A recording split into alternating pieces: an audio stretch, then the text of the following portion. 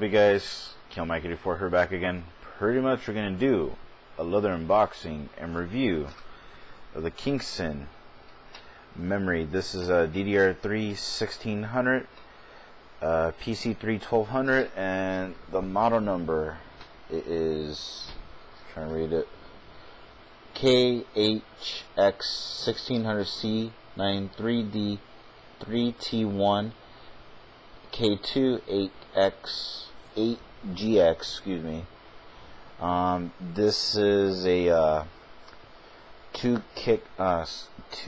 gig kit of 8 gigs altogether. You can see right here. I'll zoom it in. Let's see. Zoom in right there. There, focus. There you go. But anyway, let's open this up. I got this at Newegg for $49.99 plus tax. It was a good, very good deal. I only need 8 gigs. Later on, if I go, I may go a little bit higher, maybe. These heat sinks it's incredibly beautiful. I remember these modules when they first came out of last year. These things are very expensive. They're close to $150. But anyway, see again. And it's brand new, sealed and everything too. It's a very good kit. I know a lot of people are going to say that the RAM heatsink is huge as hell, but seriously, man, tell me they don't look sexy to me. Let's see. Look, I know they're tall.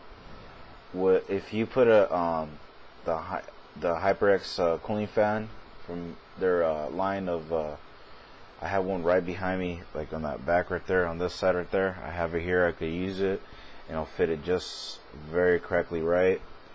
And I like about it that it's a very bolt heat sink to dissipate the heat and all that. I'm very happy with them. And I'll show you the timings. Didn't work, but anyway, these are, hopefully I could overclock them, because I did it with my other memory, and I was able to do it at 1866. And I'll show you right here.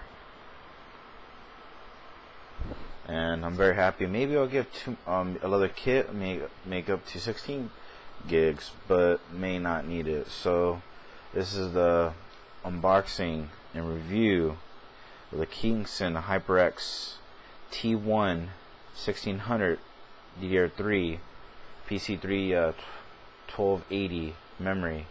And I forgot to tell you the timings too, by the way. Apparently it doesn't say on here the timings.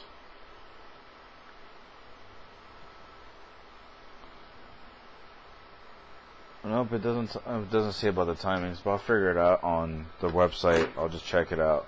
Alright guys, hit the like button, you guys. You guys take care of this. KHX1600C9D3T1K2-8GX.